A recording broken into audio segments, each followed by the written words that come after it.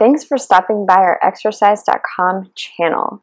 Today I'm discussing how to write a good personal trainer bio. Part of building your personal training business is building your brand and telling potential clients about yourself. They want to learn about you before they take the time and spend the money for you to train them. And that's what your personal trainer biography is for.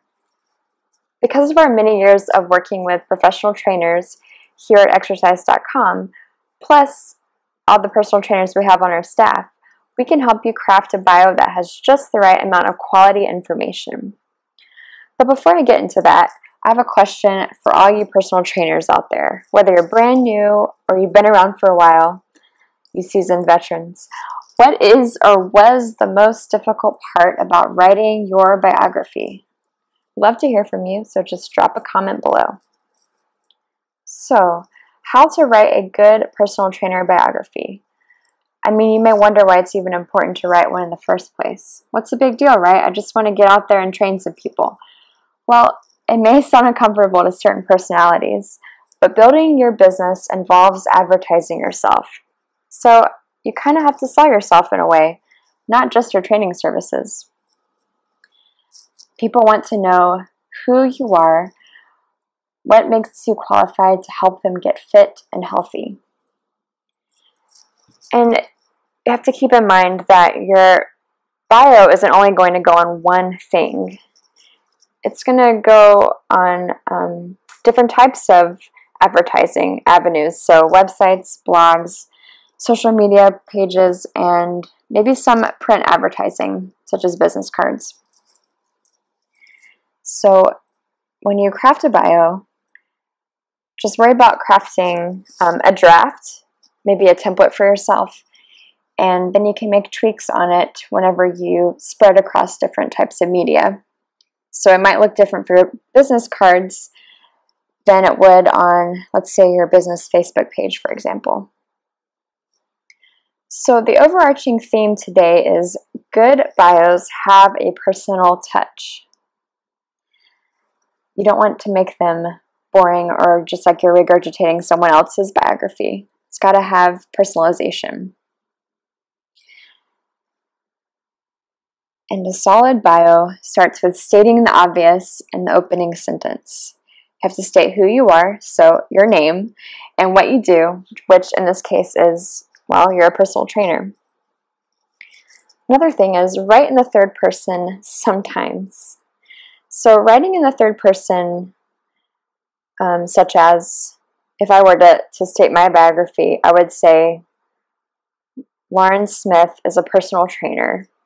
I wouldn't say I am a personal trainer. So writing in third person sounds more professional, especially for things like business cards or your business Facebook page. But if you manage your own website that may include a blog, for example, you may want to have your bio be in first person. So stating in I's and me's, especially for stylists to be more personable and conversational. So the big thing to note here is, yeah, you can show your personality, your individuality. You just have to find that balance between professionalism and showing your personality. So do what fits your style. And remember, it might look different on your website/blog versus, I don't know, a flyer you put out somewhere. So the next point is keep it short and sweet. Up to 3 paragraphs. But make it at least one solid paragraph. Don't include just a few measly words. You don't want to cheat here, people. No unnecessary or irrelevant information is allowed in your biography. Include stuff that's interesting. You want to engage the reader, so your potential clients, with what drew you into the personal training industry in the first place. They want to know your story, not someone else's. So don't just copy and paste your friend's bio or an example you found in a Google search and change, just a couple words. If you're not sure how much or how little to include, ask a colleague to review your draft. Always helps to have fresh eyes.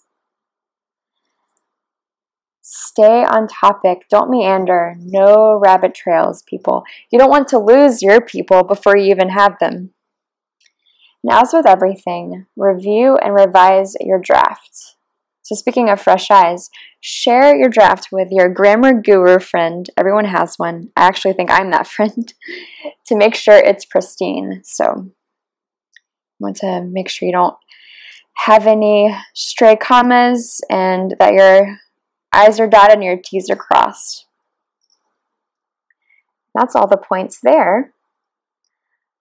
The final piece here is visit Exercise.com for business, where you can request a demo of our online personal training platform to see how you can take your business to the next level. So, once you get your bio going and out there in the world and your business off the ground, check us out, or even request a demo today to think ahead and start thinking toward online training. Our advanced software helps you minimize all that cumbersome, disorganized paperwork that can drive you crazy. It's also fully customizable to your brand and will help you increase revenue. Everyone wants to increase revenue. Keep that money flowing in. So our Exercise.com team is here to help every step of the way. Just request a demo. You can do it here at the bottom or up at the top. Subscribe to our YouTube channel. And as a reminder, comment below with any difficulties you've had while crafting a personal trainer bio, and click like on this YouTube video. Thanks for stopping by today.